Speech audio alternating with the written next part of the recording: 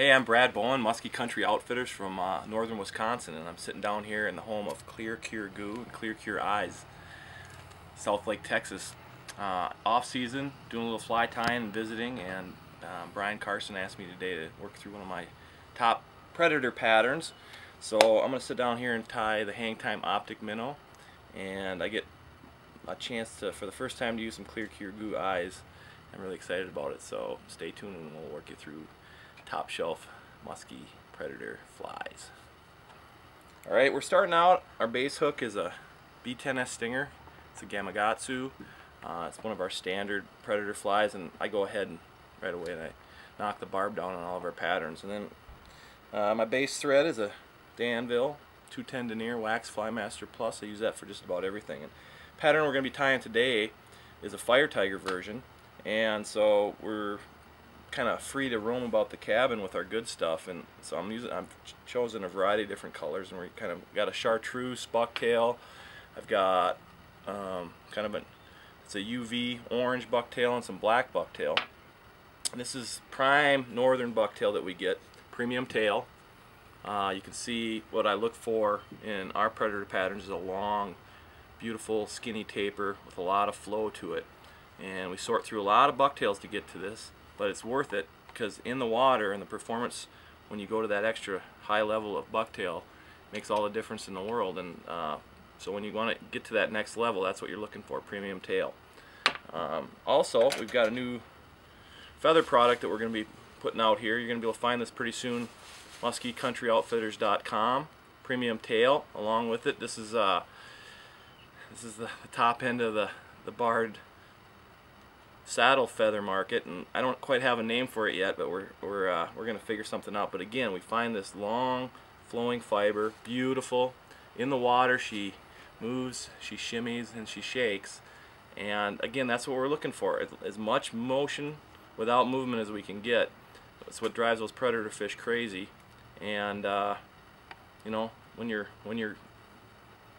putting your reputation on the line, you're always looking for the best, and that's where I've come down to. I'm going to finish it off with some great flash. We've got some Kelly green, we've got some red, and we've got a little bit of crystal flash here in this copper color. So that's going to be our base pattern. Of course, we're going to finish it off with some brushable Clear Cure Goo, which is my favorite, and the new Clear Cure Goo eyes, Clear Cure eyes, and that's kind of a crazy looking fire tiger eye, so I'm really excited. It's going to be new for me as well.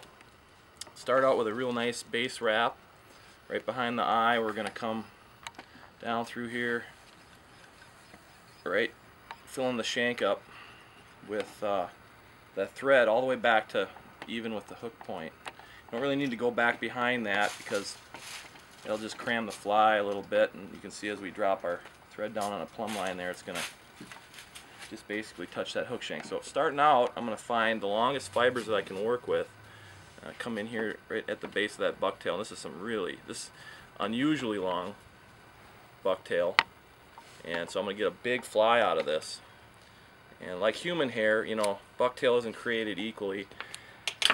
Depending on the time of the year that the harvest came from, the deer, the area of the country, and all that, you're going to find a very diverse product. And when you're looking at predator flies, length and flow is a real key thing, and so I try to grab the same kind of hank throughout this hair feather flash process that I do, and that's key when you start working through your fly tying style. Just stay consistent with it. So I'm going to come in here and I'm going to give the thread a bit of a twist, and that keeps some tension in the thread.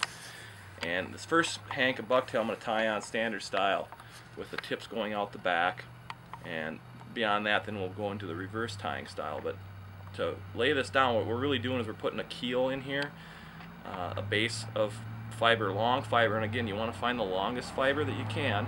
I'm going to take about 3 or 4 wraps to capture that in there, and then I'm just going to help with some tension and distribute that around the hook shank. We're really pulling on Bob Popovic's hollow fly style here. You know, most of my patterns come from that school of thought, and what I've got then is a really nice halo of hair that goes out the back, and that'll keep these things really foul free. Especially when you're musky fishing, the fish at 10,000 casts, you don't want to waste any of them, because you never know where that fish is going to come from.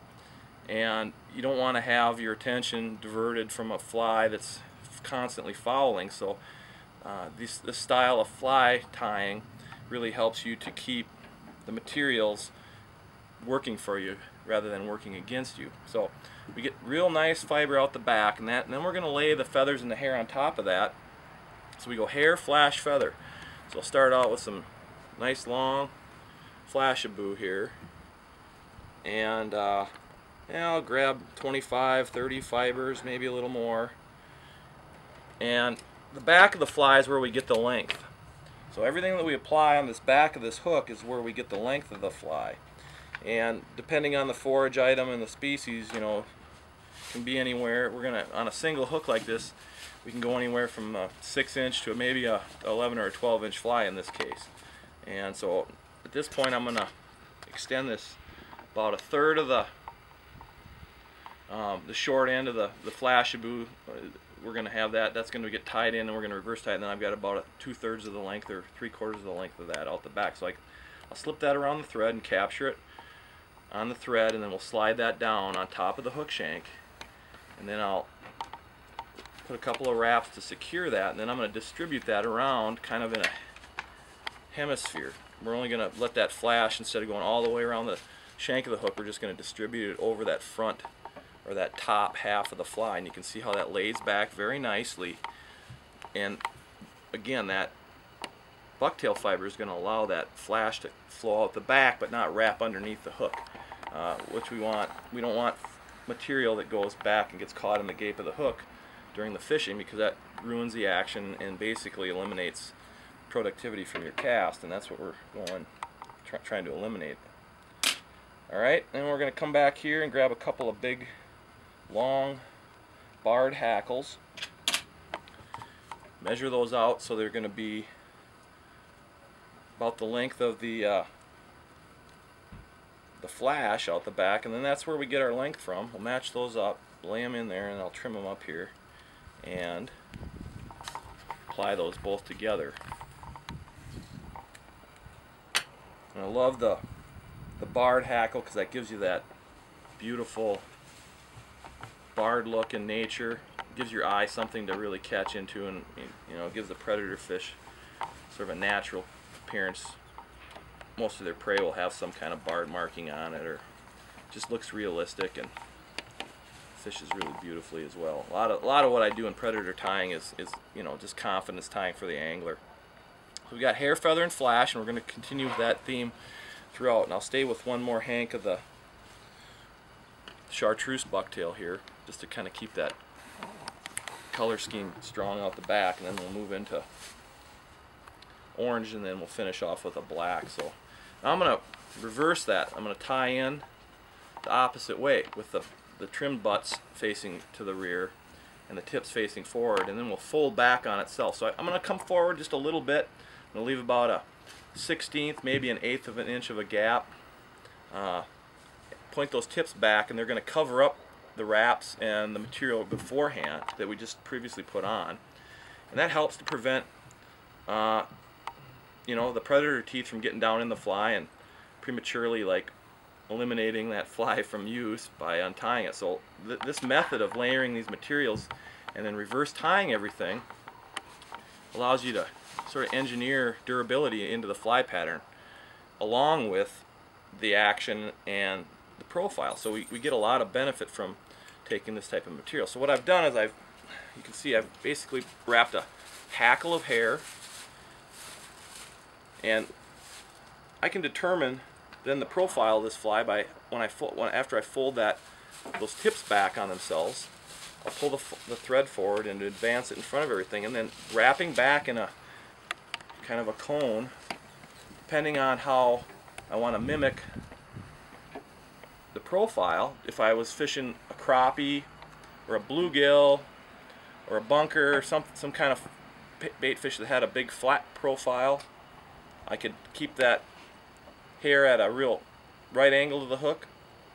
If I'm fishing a shad or a perch or a sucker or something along that lines that's more streamlined, then I can put more wraps onto that and drop that profile back into a more streamlined profile. So Reverse tying gives you a lot of variation and versatility in working on your profile and the bulk of the fly, or the perceived bulk of the fly.